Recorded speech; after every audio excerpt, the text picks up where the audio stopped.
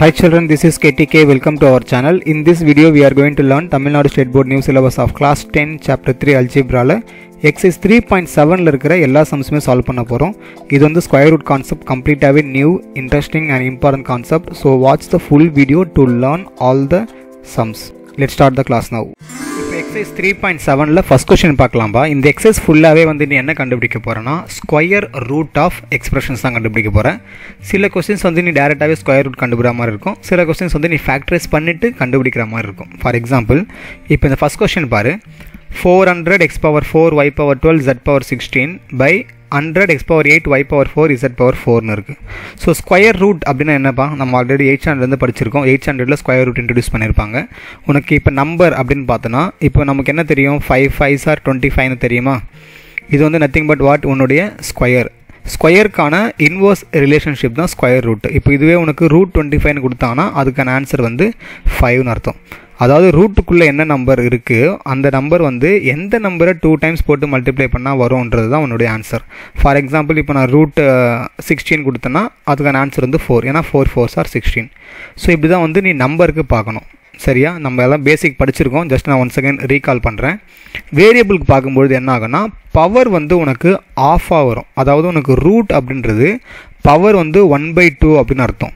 சரியா, இப்போது உனக்கு இங்கே எக்ஸ் பவர் 4 இருக்குது அப்படின்னா உனக்கு பவரில் எழுதும்போது என்ன ஆகும், எக்ஸ் பவர் 4 1/2. அதாவது ரூட் எக்ஸ் பவர் 4 இருக்குன்னா எக்ஸ் பவர் 4 1/2ன்னு அர்த்தம். ஸோ அதை கேன்சல் பண்ணால் உனக்கு 2 கிடைக்கும், விச் சிம்ப்ளைஸ் எக்ஸ் ஸ்கொயர்னு வரும்.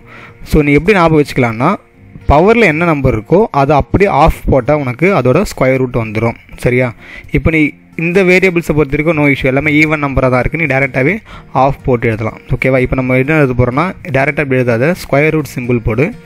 Okay, square root of 400 x power 4 y 12 z 16 whole divided by 100 x power 8 y power 4 z power 4 அப்படின்னு போட போகிறேன்.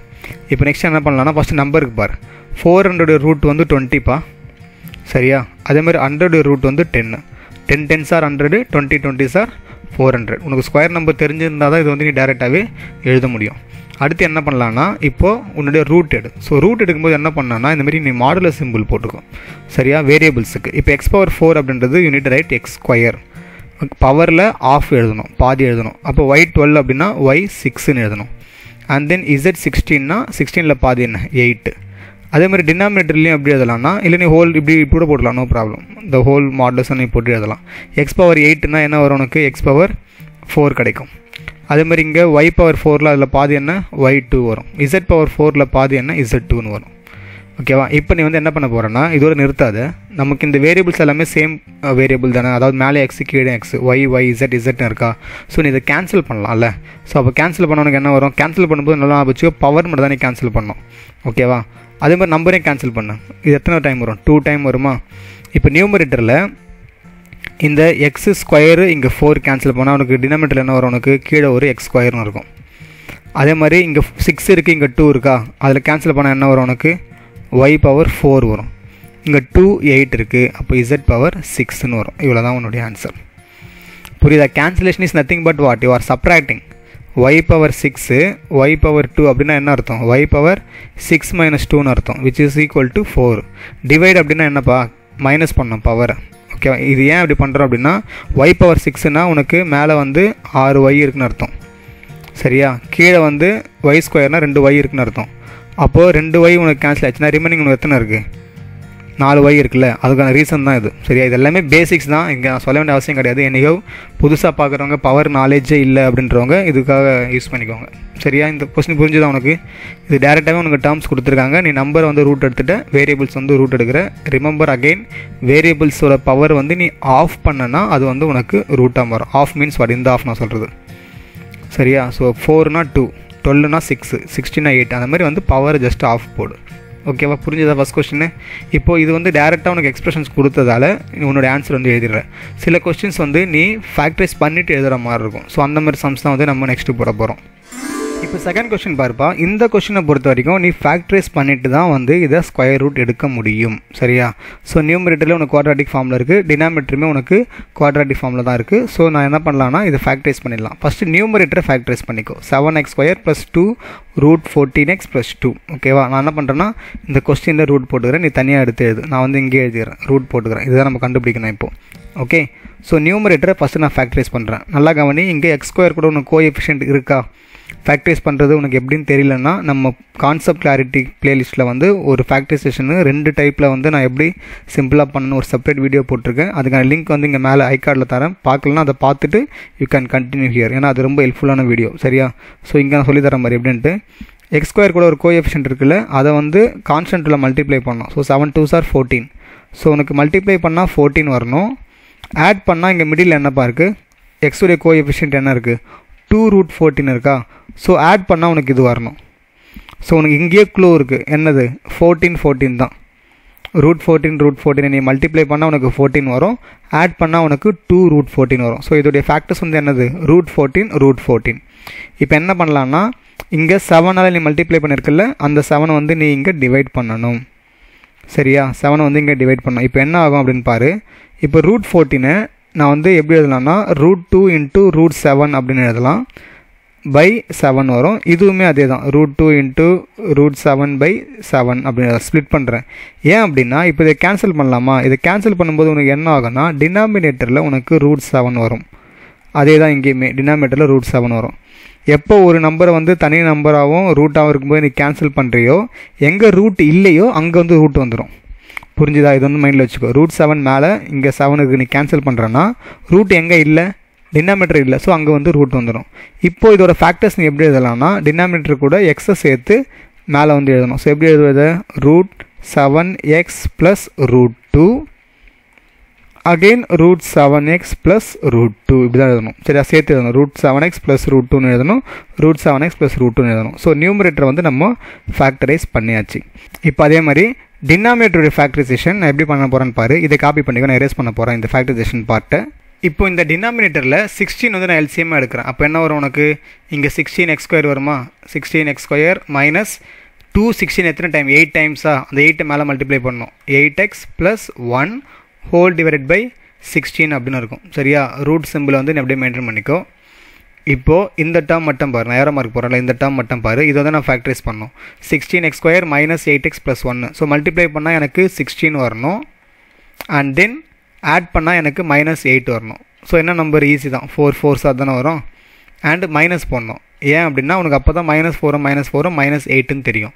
இப்போது 2 ஃபேக்டர்ஸ் நம்ம கண்டுபிடிச்சிட்டோம்ப்பா ஃபேக்டரைசேஷன் மெத்தடில். 16 மல்டிப்ளை பண்ணதால் அந்த 16 இங்கே டிவைட் பண்ணணும். எப்போ உனக்கு x² கூட ஒரு கோஎஃபிஷியன்ட் இருக்கோ அதை வந்து நீ எப்போவுமே டிவைட் பண்ணி தான் ஆகணும். இப்போது இதை கேன்சல் பண்ணலாமா? என்ன வரும் உனக்கு? 1/4 வரும். அதே மாதிரி இதுவுமே உனக்கு 1/4 வரும். அப்போ எப்படி அதெல்லாம் எழுதும்போது 4x - 1 நல்லா பார்த்து நெகட்டிவ் இருக்குது. 4x - 1ன்னு எழுதலாமா? அப்போது நல்லா கவனி, இதை வந்து நான் 4x - 1ன்னு எழுத போகிறேன். இந்த சேம் வே இதுவுமே வந்து உனக்கு 4x - 1 தான் வரும். நான் இங்கே எடுத்து எழுதுவேன். அதுக்கு முன்னாடி இந்த டினாமினேட்டர் கீழே அந்த டினாமினேட்டர் இருக்கா 16, அப்போ இவர் வந்து மேலே போயிடுவார். அப்படி தானே? ஒரு ஃப்ராக்ஷனில் டினாமினேட்டர் கீழே நான் டினாமினேட்டர் இருந்ததுன்னா it will become what? Reciprocal. அப்படியே மேலே போயிடும்.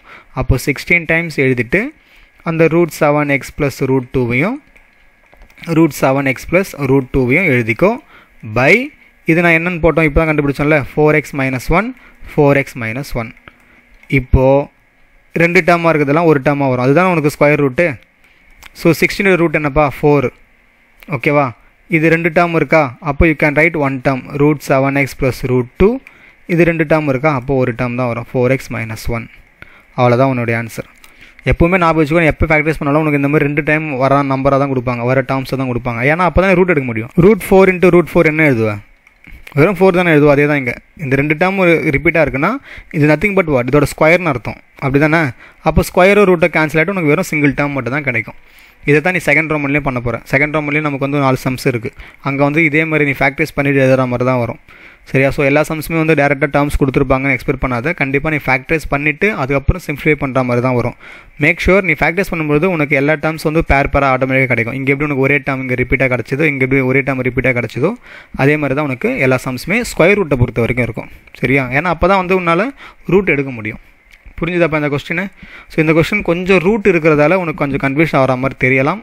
அது கன்ஃபியூஸ் ஆகிற மாதிரி தெரிஞ்சதுன்னா just rewatch this second sum alone. ஓகேவா? தேர்ட் சம் சிம்பிள் தான். இப்போ அதை போடலாம். இப்போ இந்த கொஸ்டின் பொறுத்த வரைக்கும் நீ ப்ராக்டிஸ் பண்ணுறது எதுவுமே வேலை இல்லை. லாஸ்ட் சம்மில் போட்ட மாதிரி ஃபஸ்ட்டு கொஸ்டின் போட்டோம்ல, ஸோ அதே மாதிரி தான் வந்து இங்கே நீ எழுத போகிற. ஸோ எப்படி எழுதலாம் அப்படின்னு பாரு. ஃபஸ்ட்டு ஆஸ் யூஷுவல் கொடுத்துருக்கிறத அப்படியே எழுதிட்டு ரூட் சிம்பிள் போடு. சரியா? a + b 8, x + y 8, b - c 8 whole divided by 81, b - c 4, a - b 12, b - c 4. சரியா? ஸோ இதுக்கு ஃபுல்லாகவே ரூட் சிம்பிள் போட்டுக்கோ. ஓகே, இப்போது 121 ரூட் என்னப்பா? 11. 11 11s are 121. அதேமாதிரி 81 ரூட் வந்து 9 வரும். இப்போது ரிமைனிங் இருக்குது எல்லாமே நீ என்ன பண்ணணும்? ஆஃப் எடுக்கணும். பவரில் வந்து பாதி எடுத்து எழுதணும். ஸோ a + b 8னா என்ன எழுதணும்? a + b 4னு எழுது. அடுத்து x + yயும் 4, b - cயும் 4 டிவைடட் பை டினாமினேட்டரில் என்ன இருக்குது? 81க்கு ஆல்ரெடி நம்ம எழுதிட்டோம். ரிமைனிங் b - cக்கு 2 போடணும். அதே மாதிரி a - bக்கு 6 போடணும், b - cக்கு 2 போடணும். இப்போ ஏதாவது கேன்சல் ஆகுமான்னு செக் பண்ணு. a + b a - b cancel பண்ண முடியாது, x + y கேன்சல் பண்ண முடியாது. b - c இங்கே 4 இருக்குது, இது ரெண்டும் b - c b - c தானே. அப்போது இங்கே 2 இருக்கா?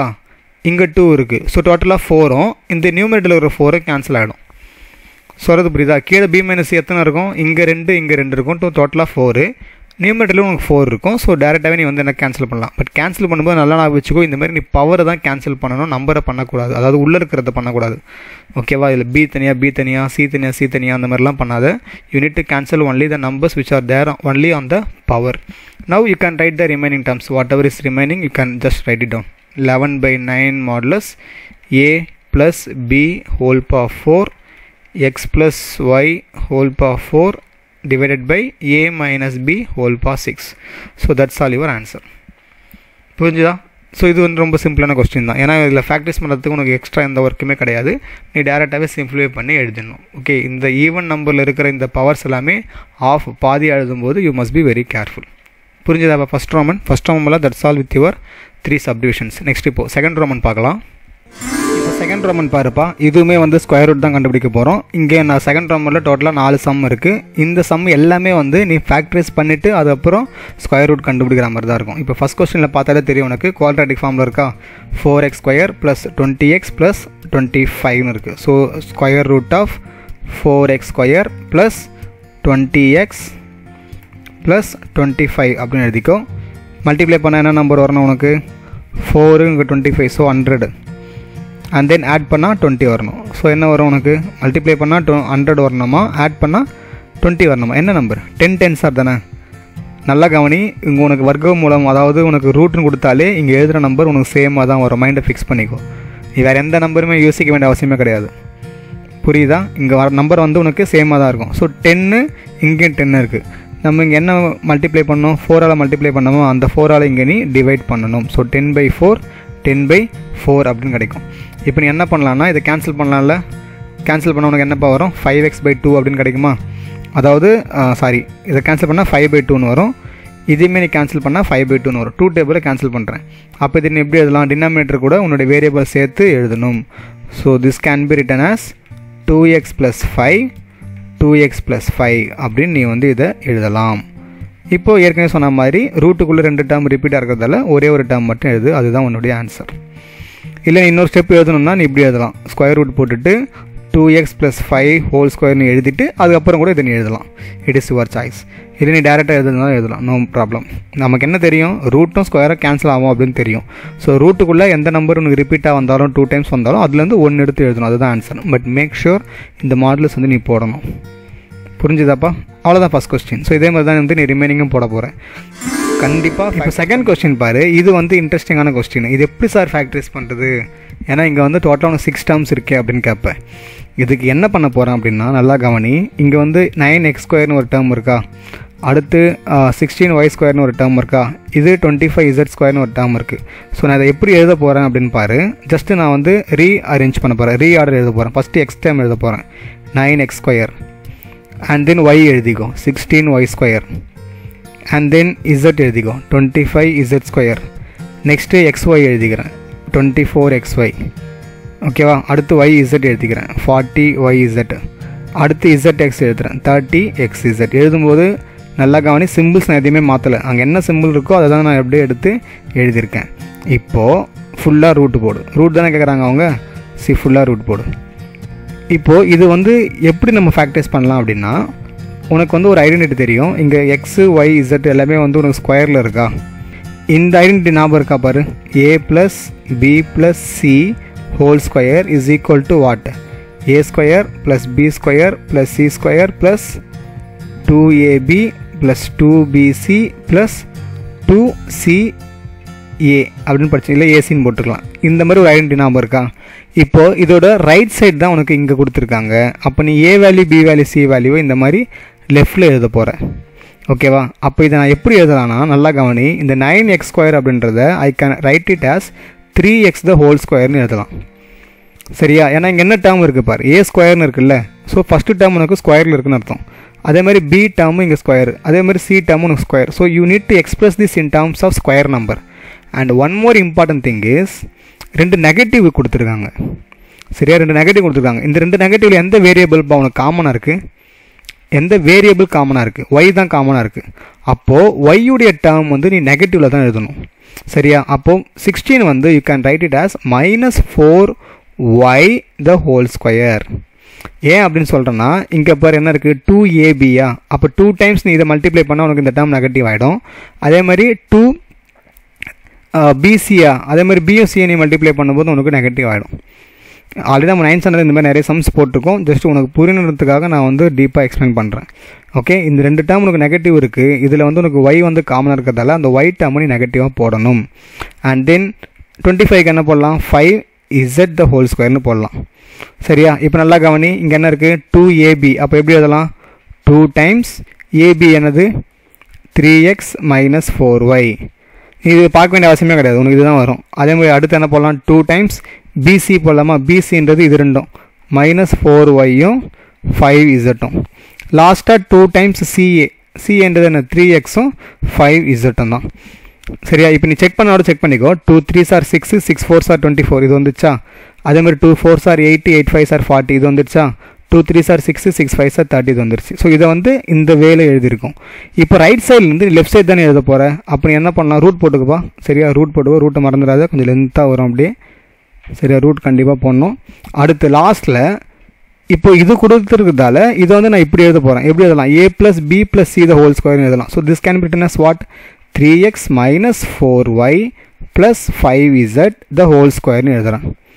புரியுதா. லெஃப்ட் சைடில் என்ன இருக்குது, A + B + Cன்னு இருக்குது. நமக்கு B நெகட்டிவ் வந்ததால் நான் -4y போட்டிருக்கேன். அதேமாதிரி ரூட்டை போட்டுக்கோ. ஸோ இப்படி தான் வந்து நீ ஃபேக்டரைஸ் பண்ணணும். இப்போ ஃபேக்டரைஸ் பண்ணியாச்சு நம்ம. சரியா. இந்த என்டையர் 6 டேர்ம்ஸை நீ ஃபேக்டரைஸ் பண்ணால் உனக்கு இது வருதுன்னு அர்த்தம். 3x - 4y + 5z the whole square வருதுன்னு அர்த்தம். சரியா. இப்போது ரூட்டும் ஸ்கொயரும் கேன்சல் ஆகிட்டு உனக்கு என்ன கிடைக்கும், வெறும் ஆன்சரு 3x - 4y + 5z. அவ்வளோதான் உன்னுடைய ஆன்சர். இந்த கொஸ்டின் கம்ப்ளீட்டாகவே டிஃப்ரெண்ட்டான கொஸ்டின். ஏன்னா நம்ம யூஸ் பண்ணுற ஐடென்டிட்டியே வேறு ஐடென்டிட்டி. சரியா. ட்ரைனாமியலோட ஸ்கொயர் ஐடென்டிட்டி தான் யூஸ் பண்ணியிருக்கோம். 3 டேர்ம்ஸ் கொடுத்துட்டு அதை ஸ்கொயர் பண்ணாங்கன்னா உனக்கு இதுதான் ஐடென்டிட்டி. ரைட் சைடில் ஃபார்மில் கொடுத்ததால உனக்கு லெஃப்ட் சைடு வந்து நீ எழுதணும்னா உனக்கு ஃபேக்டரைஸ் ஆகிடும். இதே மாதிரி நம்ம 9th நிறைய சம்ஸ் போட்டிருக்கோம். சரியா. ஸோ அதை ஜஸ்ட் நீ கோ த்ரூ பண்ணிட்டு கூட பண்ணலாம். பட் உனக்கு இதுவே ஈஸியாக புரியும் அப்படின்னு நான் நம்புகிறேன். ஓகே. நெக்ஸ்ட் இப்போ 3rd கொஸ்டின் பார்க்கலாமா. இது கிளியர் தானே. இப்போ கொஸ்டின் நம்பர் 3 பாருப்பா.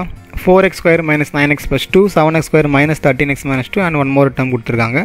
இது எல்லாமே நீ வந்து என்ன பண்ணணும், தனித்தனியாக ஃபேக்டரைஸ் பண்ணணும். சரியா. எல்லாமே பவர் 2 தான் இருக்குது மேக்ஸிமம் இங்கே டிகிரி. ஸோ குவாட்ராட்டிக் ஃபார்மில் இருக்குது. So you need to factorise separately. Okay.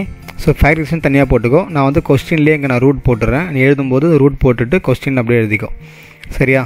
So first இங்கே என்ன இருக்குது, 4 2s are 8. எல்லா நம்பருக்குமே உனக்கு x² கூட கோஎஃபிஷியன்ட் இருக்கிறதால நீ அதை மல்டிப்ளை பண்ணிட்டு தான் உன்னுடைய மல்டிப்ளிகேஷன் ஃபேக்டராக எழுதணும். ஸோ 4 2s are 8 மல்டிப்ளை பண்ணால் உனக்கு 8 வரணும், ஆட் பண்ணால் 9 வரணும்.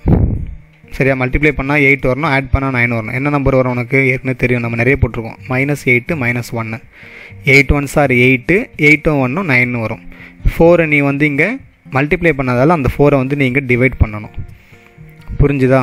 ஸோ 4 8 கேன்சல் பண்ணால் என்ன வரும், -2 வருமா. ஸோ -2ன்றது டேரெக்டாகவே உனக்கு ஒரு ஹோல் நம்பர் தான், டினாமினேட்டர் எதுவுமே இல்லை. அப்போ நீ டேரெக்டாக உன்னுடைய x - 2 ஒரு ஃபேக்டர்னு எழுதிடலாம்.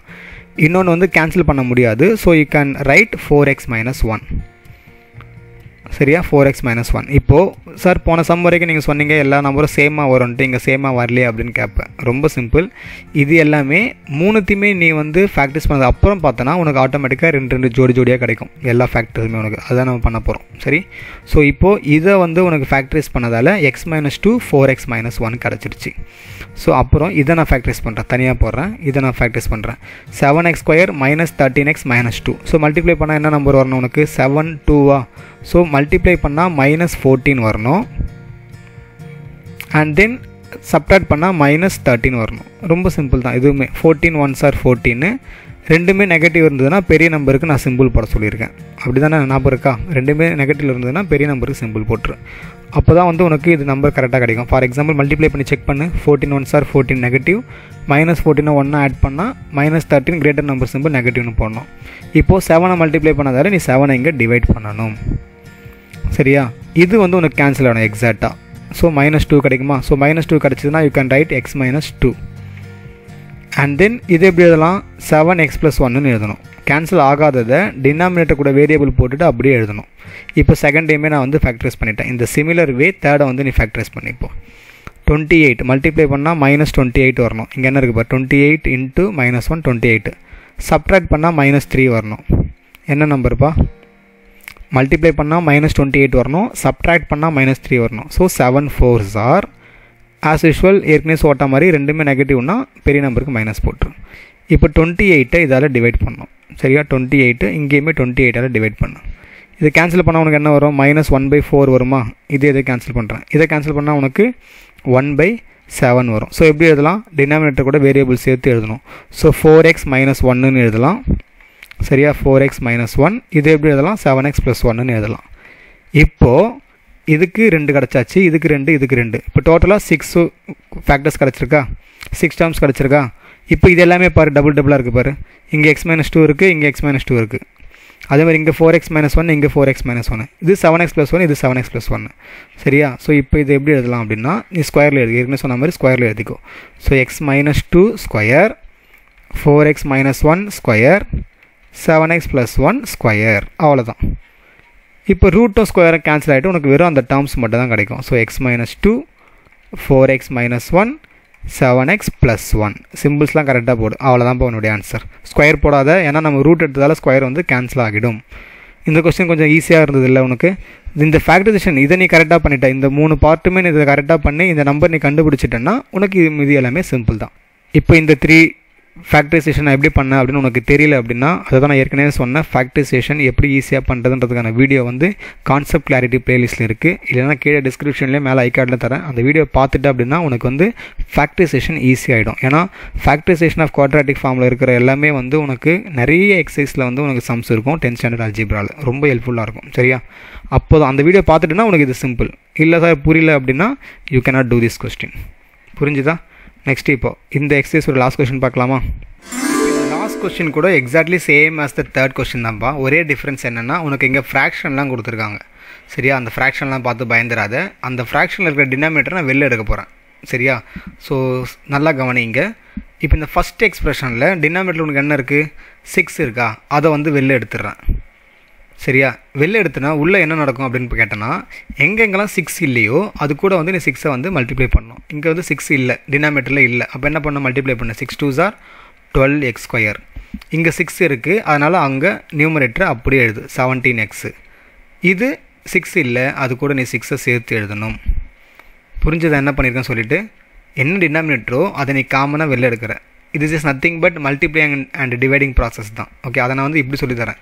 இந்த 6 நீ வெளில காமனாக எடுக்கிற அப்படின்னா எங்கெங்கே 6 இல்லையோ அந்த இடத்துல நீ 6 மல்டிப்ளை பண்ணிடணும். அவ்வளோதான் டிஃப்ரெண்ட்டு. ஸோ ஃபஸ்ட்டு பார்ட்டு முடிஞ்சுது. அதே மாதிரி மல்டிப்ளை சிம்பிள் கூட போட்டுக்கணும். அப்புறம் எல்லாம் ப்ராடக்ட் தானே மல்டிப்ளை சிம்பிள் போட்டுக்கோ. செகண்டில் என்னப்பா டினாமினேட்டரில் இருக்குது? 2 இருக்கா? ஸோ அந்த 2 வந்து வெளில எடு. இப்போ இங்கே டினாமினேட்டர் 2 இருக்கிறதால 3x ஸ்கொயர் அப்படியே வரும். இங்கே இல்லாததால் இது கூட நீ 2 மல்டிப்ளை பண்ணணும். So 4 2s are 8x, 2 2s are 4. அதே மாதிரி தான் இங்கேயும் பண்ண போகிறேன். 3 வெளில எடுக்க போகிறேன். சாரி ப்ளஸ் கிடையாது, மல்டிப்ளை. இங்கே 3 வெளில எடுக்க போகிறேன். ஃபஸ்ட்டு 2 டேர்ம்லையுமே 3 இருக்கிறதால அந்த நியூமரேட்டர் உனக்கு அப்படியே தான் வரும். 4x² + 11x அப்படியே தான் வரும். இங்கே 3 இல்லாததால் நீ மல்டிப்ளை பண்ணணும். So 2 3s are 6. அவ்வளோதான்ப்பா உன்னுடைய டேர்ம்ஸு. இப்போ ப்ராக்கெட்டுக்குள்ளே இருக்கிற எக்ஸ்பிரஷன்ஸ்லாம் பாரு, குவாட்ராட்டிக் ஃபார்மில் இருக்கா? அதாவது இது மூணுமே குவாட்ராட்டிக் ஃபார்மில் இருக்குது. நீ போன சம் எப்படி ஃபேக்டரைஸ் பண்ணியோ அதே மாதிரி தான் இங்கே பண்ண போகிறேன். அதுக்கு முன்னாடி என்ன பண்ணலாம்னா இந்த ஃப்ராக்ஷன்லாம் மல்டிப்ளை பண்ணிக்கலாம். 1/6 1/2 1/3 இருக்கா? ஃபுல்லாக மல்டிப்ளை பண்ண என்ன வரும் உனக்கு? 1/6 2s are 12 12 3s are 36ன்னு வரும். புரிஞ்சுதா? நம்பர் மட்டும் மல்டிப்ளை பண்ணிட்டேன். இப்போது தனித்தனியாக ஃபேக்டர்ஸ் பண்ணி பார்ப்போம். 12x² + 17x + 6. ஸோ 12 6 are என்னப்பா வரும்? 72. மல்டிப்ளை பண்ணால் 72 வரணுமா, ஆட் பண்ணால் 17 வரணுமா? x² கூட கோஎஃபிஷியன்ட் இருக்குது, அதனால் நீ மல்டிப்ளை பண்ணிட்டு தான் இந்த ஃபேக்டர் எழுதணும். அதை மைண்டில் வச்சுக்கோ, மறந்துடாத, சரியா?